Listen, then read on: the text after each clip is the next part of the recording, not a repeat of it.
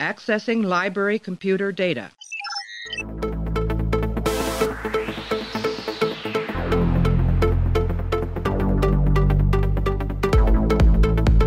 to make sure that history never forgets the name Enterprise.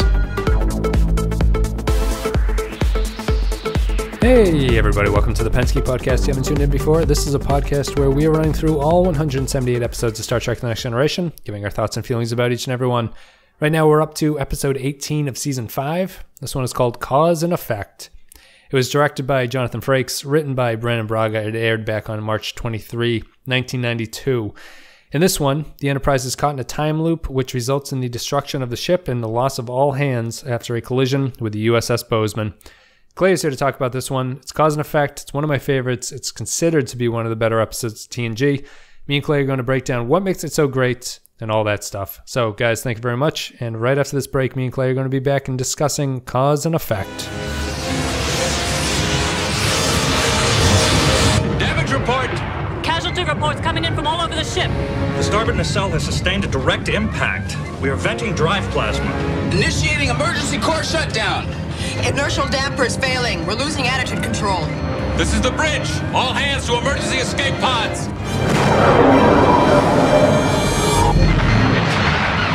Core shutdown is unsuccessful. We are losing antimatter containment. We've got to eject the core! Ejection systems offline. Core breach is imminent.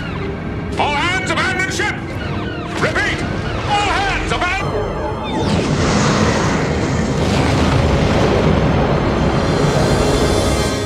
Well, we've been building up this one for long enough. This is Cause and Effect is one of my very favorite Star Trek episodes.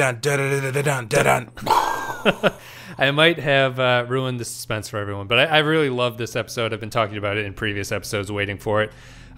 This is one of those shows that I can always rewatch, which I think is even more a testament to it because of the nature of the episode. That this is rewatchable at all is kind of amazing. Cause and Effect, it's the one where the Enterprise blows up and keeps repeating. I'll start off by saying it is the singular best cold open the show will ever absolutely. Do. Where the previous episode has the worst cold open. Yeah, they were saving it for this one. Yeah, this very easily has the best cold open. The best disaster scene I think that they filmed. I think it's just it's such a beautiful little concept, and it's like an amazing use of the 5-act structure of a TV show, where you basically repeat it 5 times over with slight differences. I don't know. I think it also did a thing where me and Amy were watching it, and like halfway through, she just looked over. She's like, this is the best kind of Star Trek story. You know, I think that I tend to agree. Like I can appreciate the character work and the character stories. You need them in a show that's going to do 200 episodes. The show is not really the best design for character work, just because of the serial or non-serialized nature of it and everything like that. What it does excel is, and it was Amy's point, you know, the show is set in space for a reason.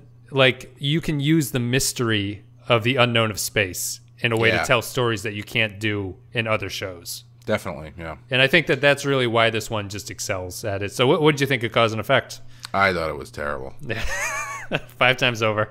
No, this is probably, I mean, even before I had gone back and watched most of the series, I had watched TNG when I was a kid, but I had never watched the lion's share of the episodes because they're on, WLVI 56 at 3 o'clock in the afternoon, so you can catch like one. Yep. When you remember it's on. So a couple years ago, I went back and I watched, like the best. I think I watched like the best and worst 7 of each season or something like that, based on whatever. And even before that, when I think of Star Trek: The Next Generation, this is the episode I think of. So I think I saw this when I was a kid, and this is the episode that made its impression. When I think about TNG, I think about the Enterprise blowing up. It should blow up every single episode. Yeah, that's it. I mean, it is such a memorable concept. It's something the show has never done before. It does it. It films it very well. I think that the ship, like once the ship encounters the other ship, that whole scene, the amount of times that they shot it, is really one of the best, like, actiony dramatic scenes that they've ever done. Like it still holds up today, even, really, just in like Picard basically shrieking like "all hands abandon ship" is such an iconic moment.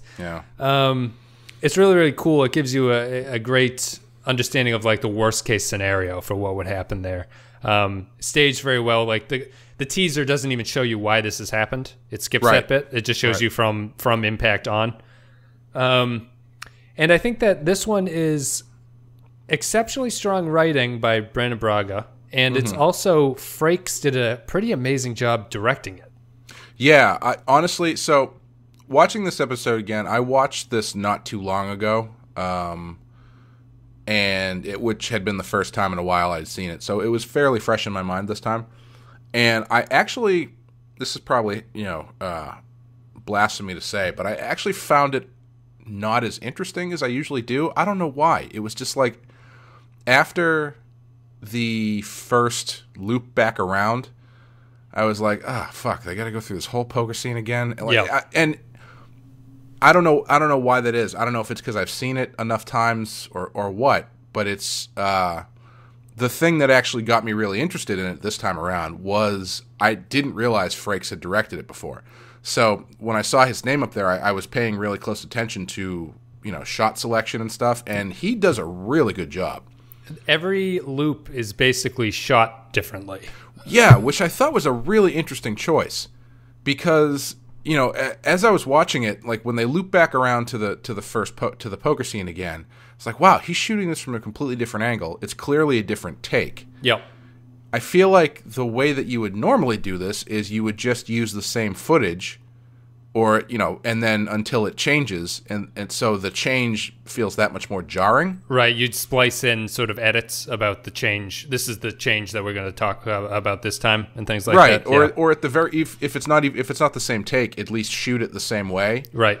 But yeah, he shoots every time he wraps around to basically every scene. He shoots it differently, with the exception being, I think, the destruction scene, because that probably costs a lot of money to do once, let alone 5 or 6 different setups for it. Sure.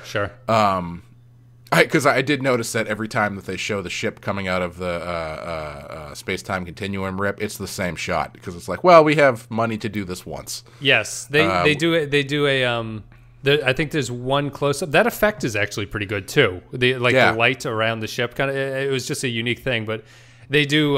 They show and the ships colliding is always the same shot, obviously, because that probably cost $10 million back then to film that shot. I thought it was really interesting that he chose to do that. The writing is also. I agree with you that I think that the first loop back, especially if you've seen this before, the first loop back is the worst one, because they really have to lay a lot of groundwork about what's happening here. Yes. So the second repeat, or the first loop back, is very similar to the first time through, because they have to just kind of hint at what's changing. Right. They're allowed to make more drastic jumps later on, and what I enjoy about the writing in the last couple loops is that they alternate scenes where you don't see Picard reading his book in the first run, but you see that instead in the second one. In the first one, you don't see Crusher break the glass. The second one, you do see it. Mm-hmm. And then later on, you hear it over the communicator. Right. Yeah. And you know what's happened and everything, and so they mix it up a little bit as it goes on. I do agree. The first one is just you have to establish what's going on, and it's a little boring if you know what's going on. Yeah, I felt like it really came back to me. Like I really got into it again when they started figuring stuff out, and when they started doing those changes of scenes and changes of approach and stuff. Because there's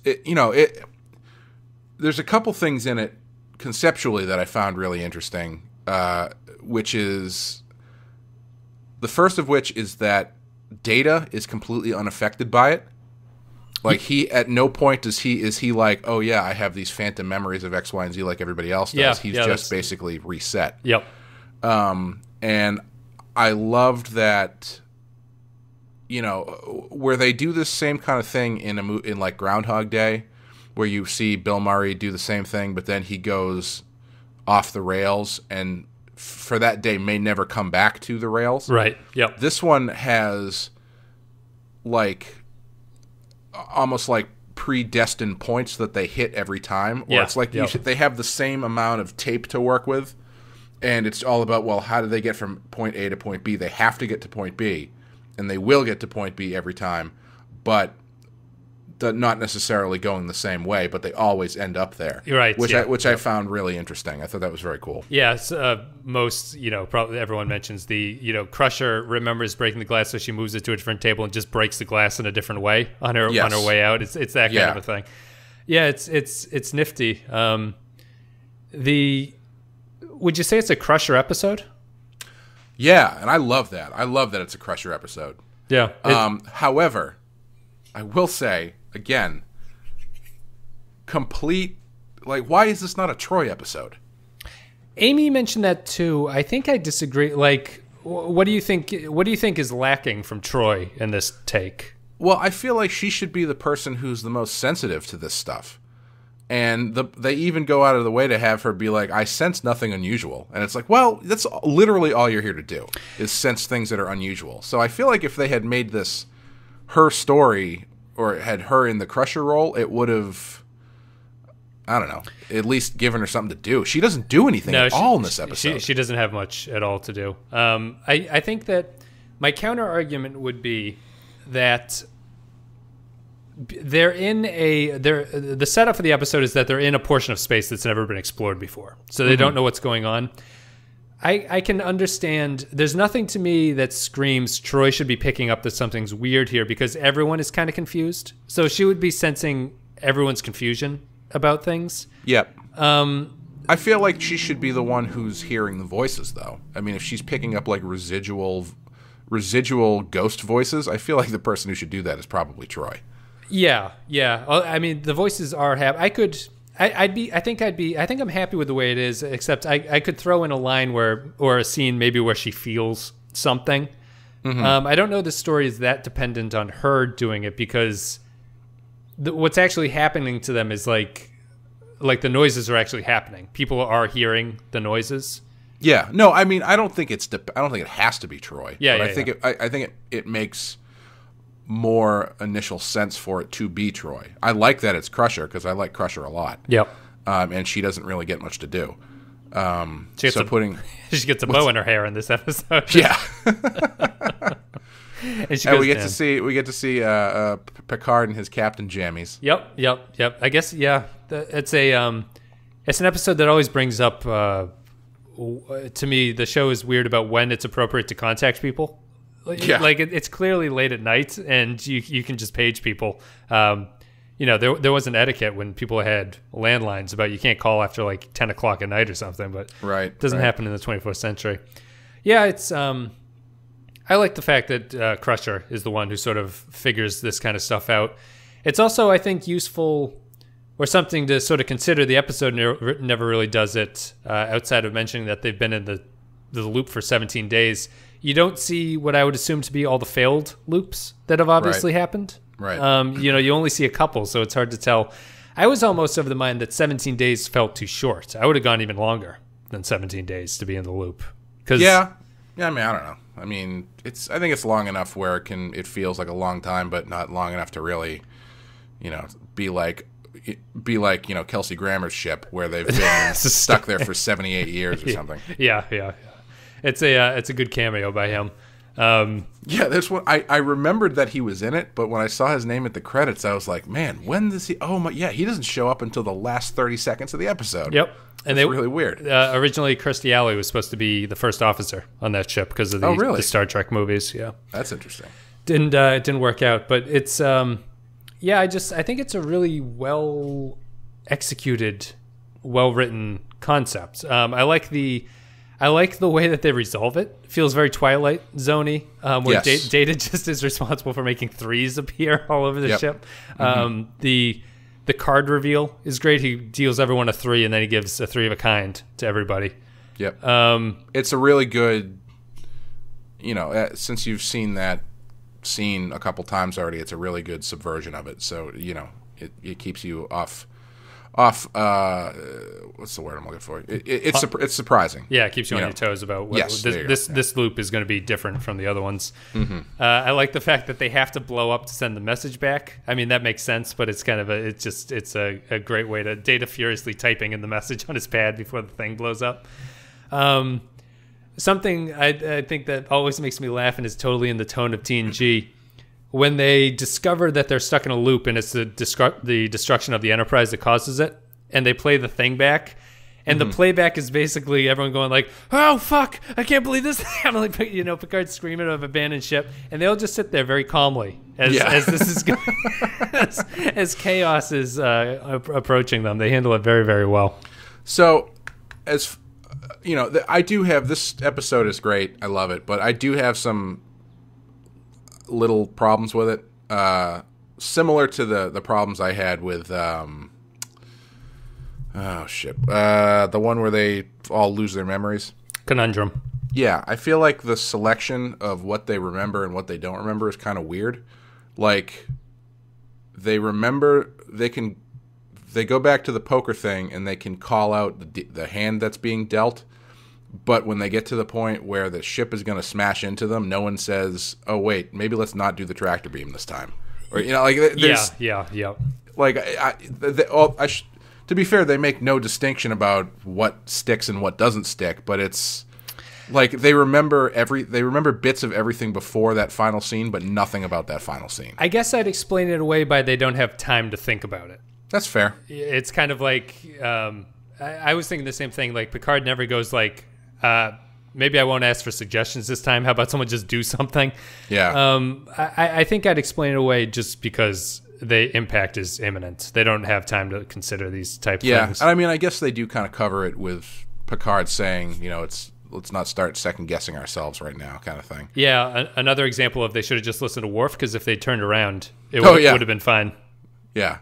And the other thing I thought was kind of weird, and obviously this is, fictional science that is kind of tough to really be mad with, but dig into it.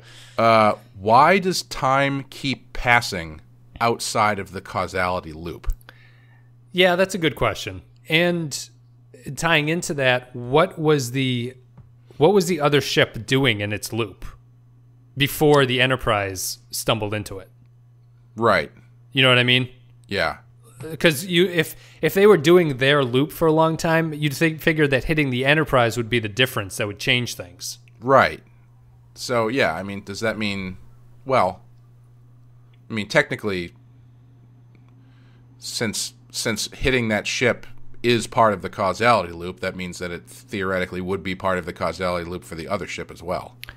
Right. So, but they haven't been shooting around for 80 years. That's true. That's a good point. Like, I don't know what they've been doing in their loop. Unless they've been repeating such a mundane moment in time that they never notice that anything is any different. It's very possible that's what they were doing. It's just like, I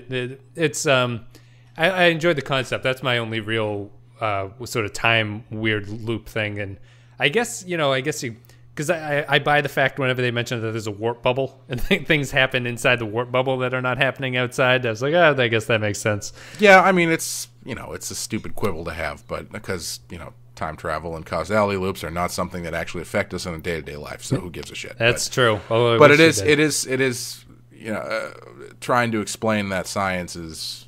Geordi gives it the old college try, but... Yeah, they have good conference scenes in this episode. I thought it's the right amount of interesting information that should be revealed in those scenes, because those can drag a little bit because they largely serve as just sort of catching people up on what's going on.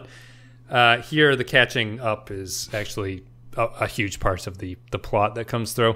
Mm-hmm. And I guess, we make fun of it a lot, but we really have to thank the fact that Riker likes to basically mount the ops comm as the only way that they're ever able to get out of this situation. That's a good point, yeah. There's a couple... I was also laughing... Riker falls down, apparently, during the explosion thing. I don't know why that happens, because it looks awkward in every single shot. I don't even remember. Yeah, he sort of jumps off to the side or something.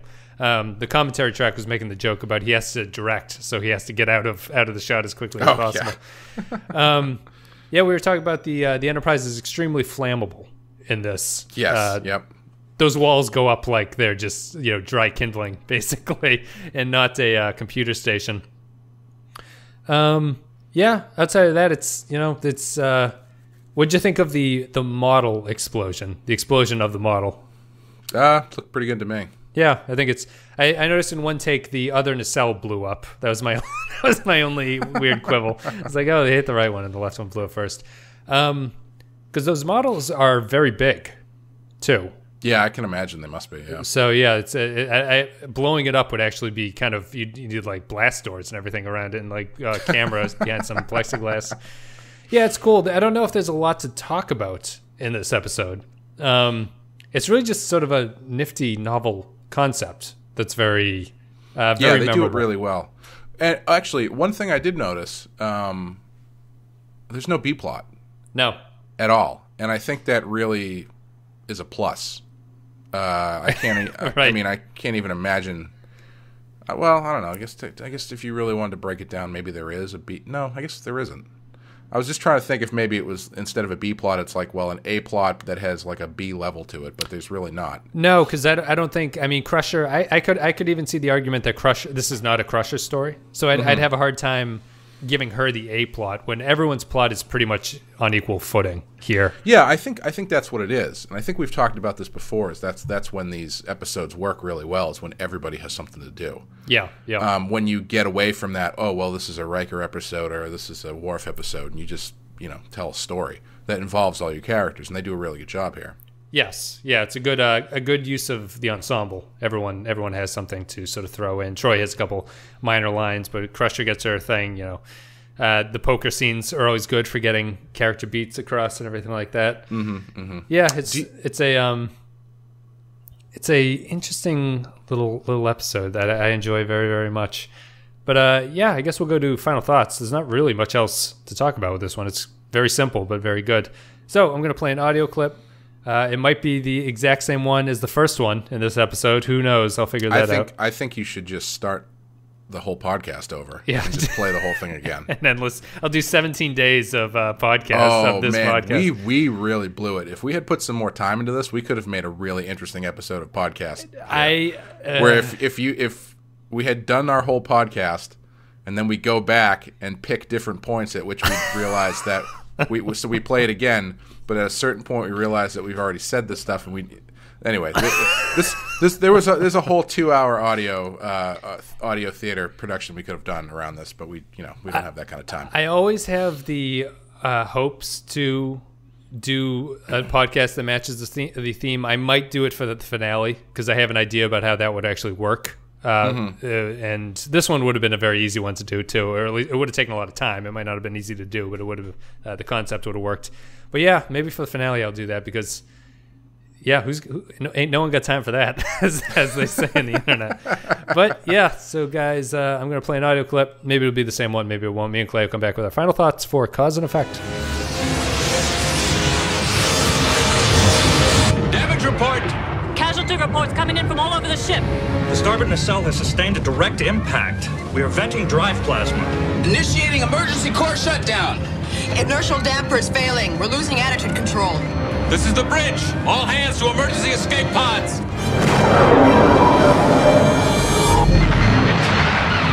Core shutdown is unsuccessful.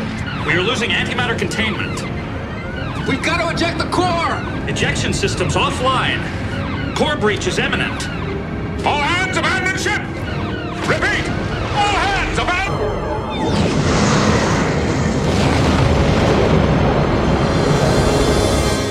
I loves me a good sci-fi episode of Star Trek, and that's pretty much what Cause and Effect is. So, any surprises here? I'm going to give this one a 5 out of 5. It's one of my. It's certainly a top 5 episode, I think, in my opinion. Once this is all said and done, I find it sort of maybe not remarkable, but I find it very remarkable for TNG. It's such a cool use of the act structure in a television narrative. The writing and direction is different enough each time that it keeps you interested in how it's going to go down. And I think the solution is a really elegant solution to how they solve the problem at the end of it. So, Clay, what'd you think? Yeah, I'm the same. I give it a 5. Yeah. This wasn't the first episode that Frakes directed, was it? No. I think it's maybe his third, but at this point. Still, I'm surprised that they gave him such a complicated one. Yes. I mean, maybe you could argue that it's not that complicated at all, but especially judging, not that this needs to happen, but judging the way that he directs an episode versus the way that Patrick Stewart directed an episode. Right, yeah. Because in Stewart's episode, I remember pointing out how poorly he used the push-in on that story Geordi was telling, but Frakes uses it masterfully in this episode. He really does. Yeah, the conference room, he uses it a ton. He switches whatever loop they're in, he pushes in on a different character. Yeah. Which is really cool. And he does those weird close-ups in the poker thing when they realize it for the first time. It's really jarring. Yep. And he does this really cool shot, like the third or fourth time that Geordi's getting his eyes checked, where he starts at Geordi's eyes, and then he tilts the camera up and moves it down, so the camera ends up down by his feet looking up at him as they come to the realization. It was very cool. And even there's a later Crusher scene, I think it's maybe the last one where she's in her room, where she's really starting to freak out, and he actually goes to like a handheld thing. Yeah. Which was I don't think I've ever seen that on the show before. Maybe I have, I don't know. But, yeah, the other one that sticks out to me is the one where Geordi, the one where you talk about where it sort of tilts down and is looking up at Geordi. They also shoot Picard. He walks in and he's in sickbay, and they shoot from that very low angle looking up, which I think cinematically is always supposed to imply sort of dread. Like it's kind of an unsettling shot to be looking up at people. I think he does a pretty remarkable job. The commentary was interesting, too. It's something you don't really think about, but, TV and editing now is all done digitally. This is pre-digital editing. Oh, yeah. So that would have been extremely tedious to have to track all of the footage. You know what I mean? Because I can imagine the editor sitting back going like, wait a minute, which one is this supposed to be a part of? Like, what take is this? Because, the script is obviously the same. It's just the minor differences. But, hopefully they had some sort of, like, categorization system for that. Yeah, you shoot everything from... I wonder how they shot it. Do you think... Well... They must shoot all the different scenes as the actors are on the same set, right? Yeah, they must do it that way, yeah. Yeah, so that's interesting. And if anything, that's a credit to the acting of it, that they played it differently enough. Well, I mean, I don't know. I think that's... I mean, yes, obviously it is, but it seems like the best way to do that, because then you've got... I mean, you can break your... Especially if you've... Like you're saying, it's a 5-act structure, so you're basically doing it 5 times. And you can break down each section into which version it is.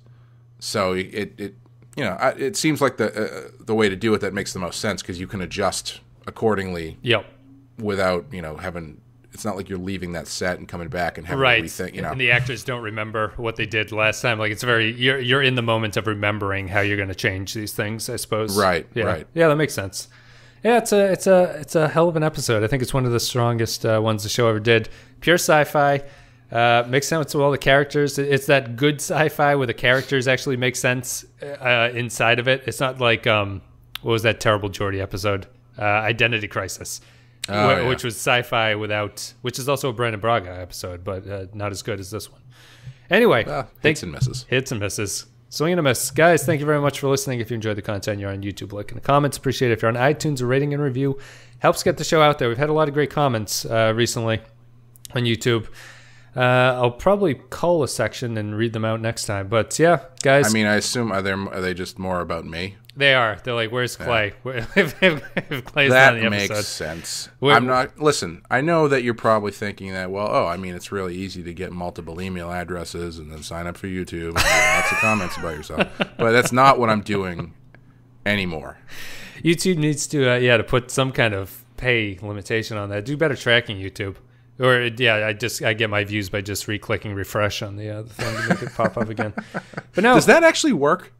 What do you mean? If you reload it, is it a new view, even though it's just the same computer reloading it every time? Yeah, I think so.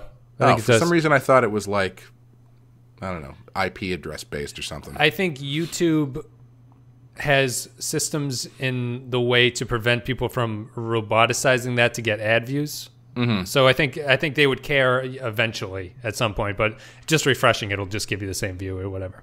Well, I guess I'll be spending the rest of my day bumping up the views on some videos that I have out there. If you want to make a nickel a day, just hammer that refresh button. It's a good way to go about it. I think that's worth my time, I think. Yeah, probably. I mean, it cost benefit. Doesn't cost anything to do. Get a nickel out of it. There you go. Guys, thanks very much. Cause and Effect, one of the finest. What the hell is after this one? I cannot remember. I don't think it really matters. I won't look it up. But I'll be back in a couple of days with that. Clay, thank you very much for joining us. Anytime. Yeah. Although I should probably just, I don't know what's left to do at this point after this episode, so maybe I'll just, Yeah, what's coming down the horizon? You'll have Inner Lights probably, if I'm looking at my schedule correctly. And then a couple more. Then the one in the 7th season where they all turn into pre-devolved animals, which is a fantastic episode. That'll be it. I'm gonna sign out and I'll be back for the series. So. Guys, see ya.